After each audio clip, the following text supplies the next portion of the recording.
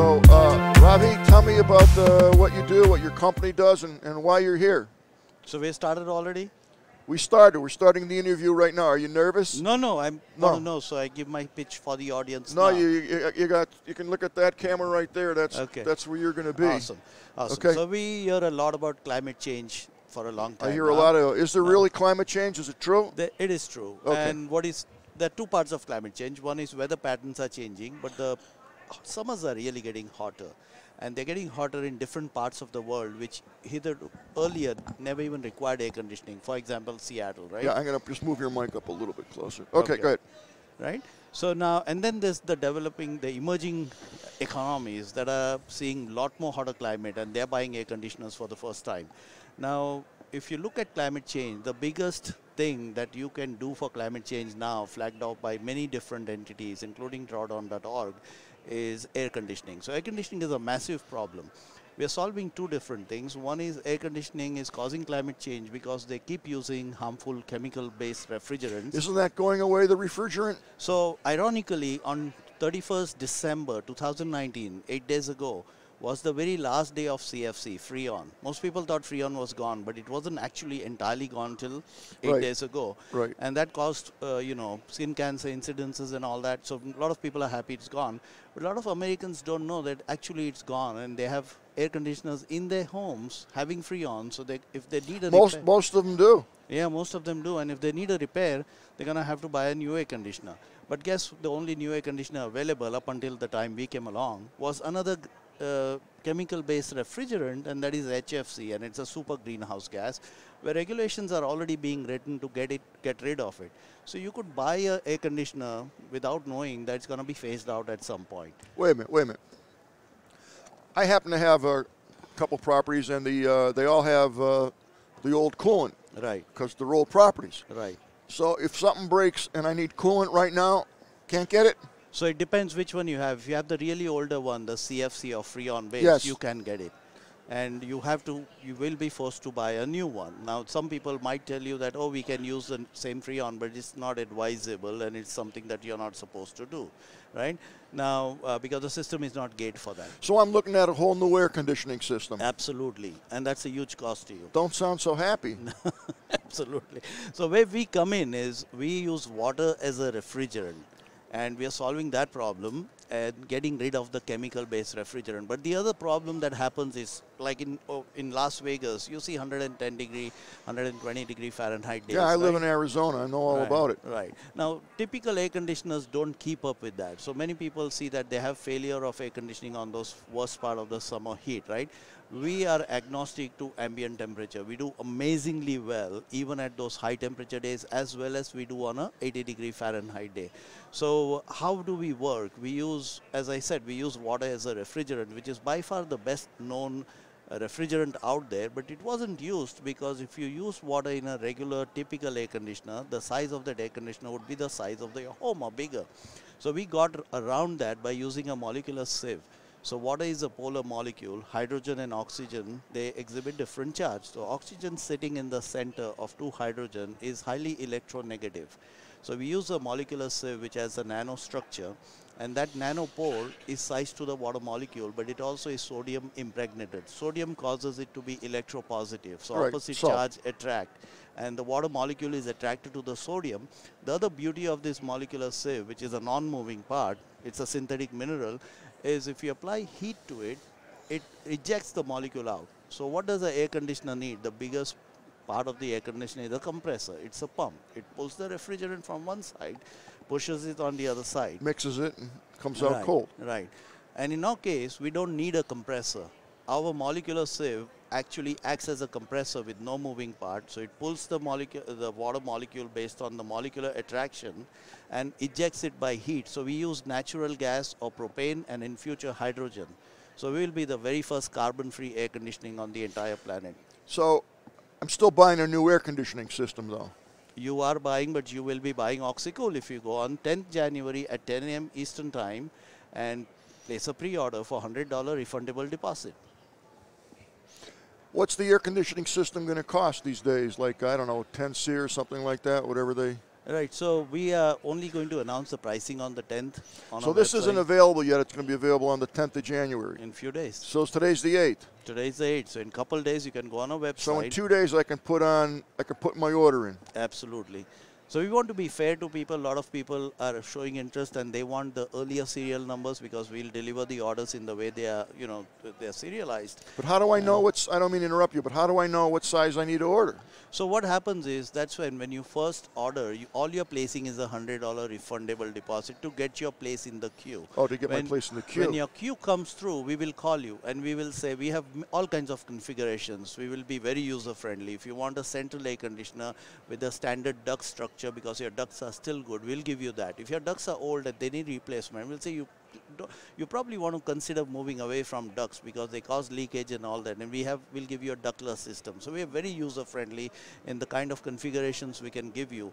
The outside unit is very attractive. If you are here on the show, you must go either to Westgate where we have a booth, or we won an innovation award. And well, for all the people that are watching, they're going to have a rough time going to your booth. So, what's your website? Where can we go to? So you should go to www.OxiCool, spelled OXICOOL.com. Okay.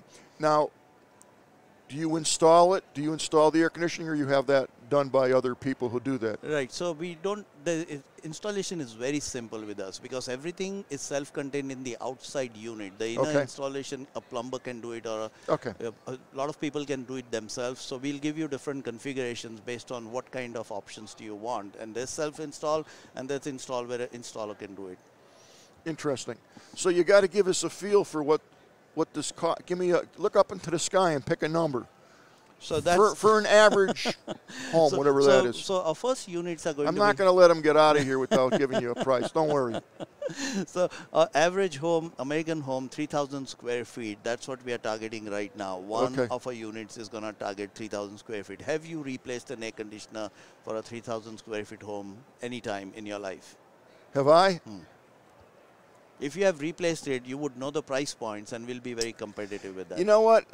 You're not giving me a price, though. You're telling me you're going to be competitive.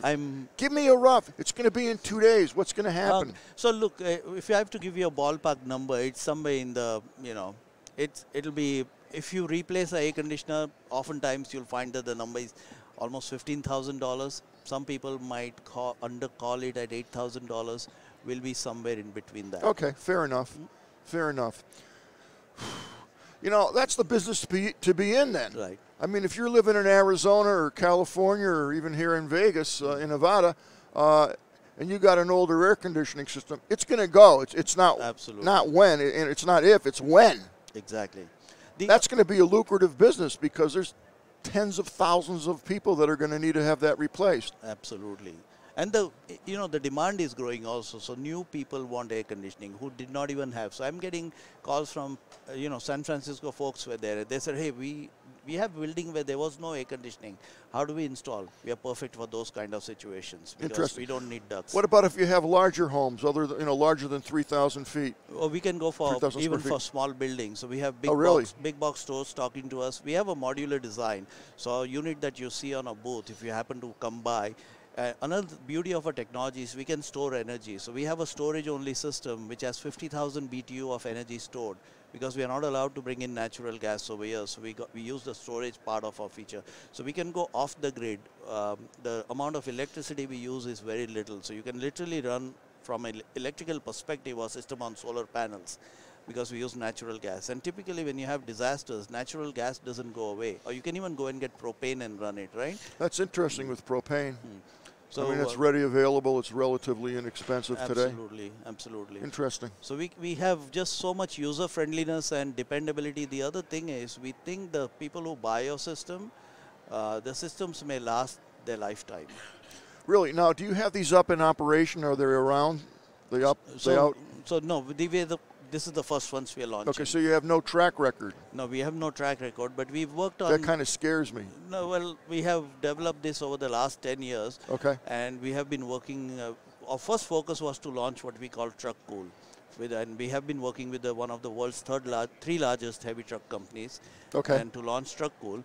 It's just that the home cool market is easier to launch than the TruckCool. TruckCool is a mobile application, sure. and the truck market is changing right now. So I think from a strategic perspective, and with CFC going away, we chose to regroup and say, let's launch home air conditioning right now. So you're going to be pretty busy. We are very busy. We have a 50,000 square feet factory with lasers and robots. Now, where's your factory? It's in Greater Philadelphia area, in Malvern, Pennsylvania. Okay. You know, I was born and raised in Pennsylvania. Oh, you were? I was. Well, then you should. I know where Philadelphia is. So you know just say for the sake of it, go Eagles. Unless you're a Cowboys fan. Actually, I was a Patriots fan. Don't go crazy out there. You can order this, pre-order this on the website. I would be nervous because, one, you don't have anybody right now using it because you weren't ready to launch it. I get that. But how do I get, you know, my confidence up that this is a good project, you know, good. Well, this is, it's not that we launched this in like 2 months, right? This is a long collaboration. So let me give you some history of the technology, Yeah, right? we got about 2 minutes. Right. So this was, the original base technology was developed by U.S. Navy, specifically NAVAIR, for over 10 years and millions of dollars of research for helicopter crew air conditioning system for pilots, so this has been proven already. So they had done that, and I walked, so they ran into a hurdle where they couldn't bring the weight down. The science was done amazingly well, right? I walked into them, their place. I wanted to launch a motorcycle air conditioning system, believe it or not, for India. And I stumbled into it, and I they loved me. I don't know why, but I was giving them you're a nice guy. I was giving them a horrible pitch. I was telling them I'm a one-man show. I've never worked with the U.S. government before, and I want to launch this in India. I don't know why they didn't kick me out, but they liked me. And we started doing agreements, which took a year to negotiate. In that time, I was in my bathroom dabbling with the technology, and I stumbled on a way to make it bigger. And I went and told them and said, oh, my God, how did you do it? And I showed it, and that led to my first invention in life. I love stories like that. Well, I have to go because our time is up. But Ravi, it was a real pleasure speaking with you. I wish you luck. Thank you very much. And remember me when you get to be real big. You know, Absolutely. A year from now we'll come back and we'll see how you're doing. We'll have another podcast. Okay, great. Good luck with that.